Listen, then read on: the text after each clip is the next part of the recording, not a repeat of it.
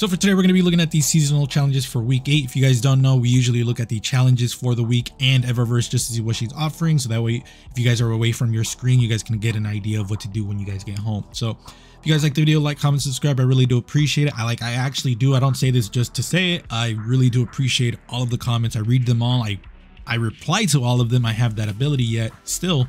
So really appreciate it. Other than that, let's get into it.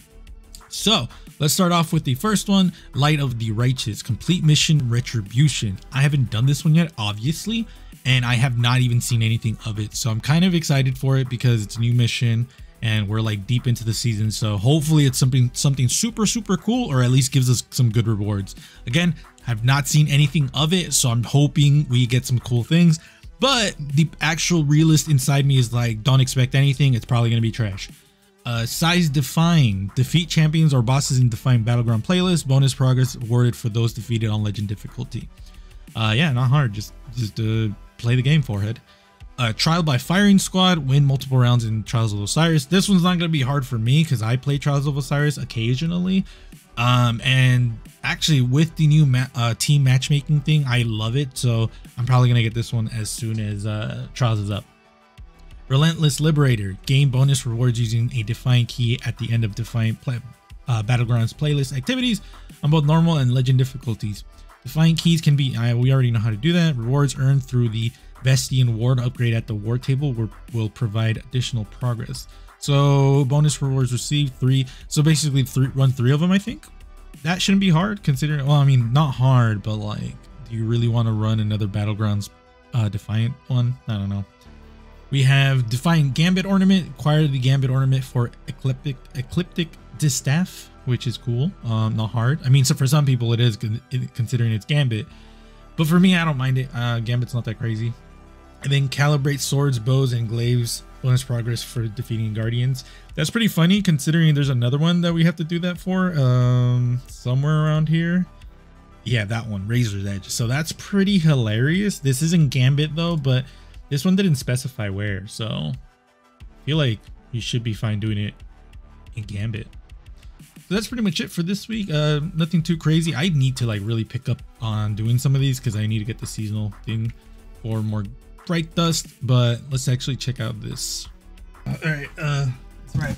Let's make it a video.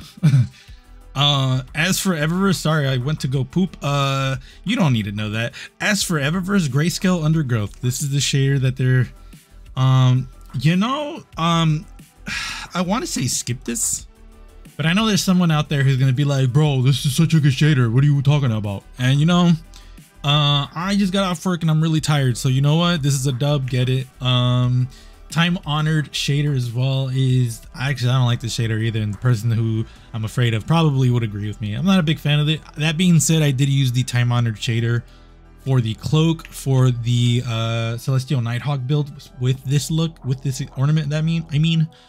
Sorry, again, I just got off work, I'm tired. Yeah, I ended up using it for the cloak, so I mean, there that is. We have Lattice Entrance. I didn't even press, I didn't mean to press. Damn, that looks cool actually. For 450, you can eat my ass. Lucid Dream, which is, oh, that's cool. Ooh, I kind of want to get this. Oh, okay, I'm gonna leave. We have Quick Cardio, and at the bottom we have Side Eye Projection. We have Whaler's Whim. Damn, this is cool. Ooh, I kind of want to get it. I might get this. Gilded Prowler, which is it's a ship. It looks weird.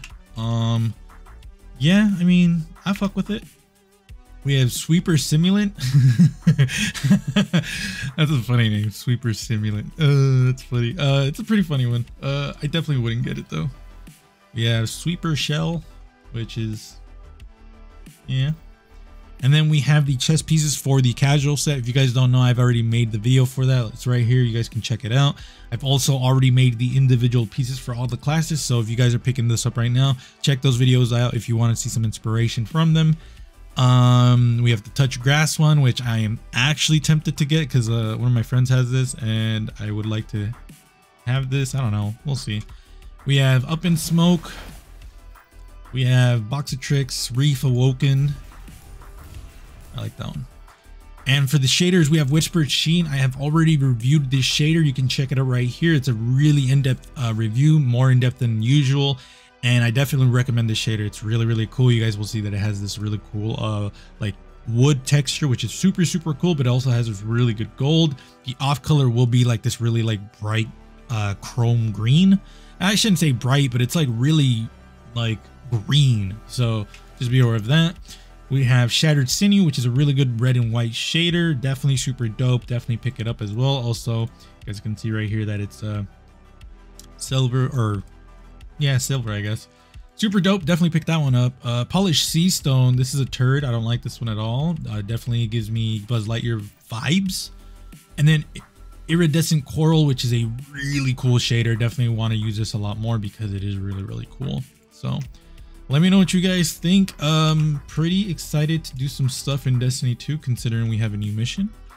I think that's really it, actually. I'm not really too big on anything right now. I've been currently playing not Overwatch, World of Warcraft. That's what I was gonna say. I've been playing World of Warcraft, Final Fantasy 14 a lot more, and then Warframe, specifically because I want to make a video on this, but I'll just give you some little patch notes, I guess. Starting this year, which, I mean, we're already in this year, but starting probably next month, maybe we'll see, I will start posting non-Destiny 2 fashion, because I kind of want to position myself as the fashion person in gaming, because I like a lot of the fashion in games. I think it's super dope. Like, I even do it with like the From Software games. I do that quite a bit. Like, I mix and match and try to look cool. And yeah, I do that a lot for a lot of games. Like, specifically, this all started from Borderlands 2. If you guys don't know, Borderlands 2 had like helmets and different shaders, I guess you would say. And yeah, that's where it all started, where I just wanted to look cool. And then Destiny 2 kind of, well, I shouldn't say Destiny 2 because technically it was Final Fantasy 14. Final Fantasy 14 actually started before Destiny 2, or Destiny 1, I mean. But yeah, I'm gonna try to post some more stuff that's not Destiny 2 related, but don't worry, that doesn't mean that, oh, Tony's not gonna do Destiny 2 anymore. I'm actually gonna be doing, like, a majority of my content will still be Destiny 2, but I will like sprinkle some non-Destiny 2 content in there. And then hopefully at one point it will be like a combination of a bunch of content that's just fashion related. So if you guys like fashion and gaming, let me know in the comments below if this is something you would be liking. But other than that, be safe, and I'll see you guys later.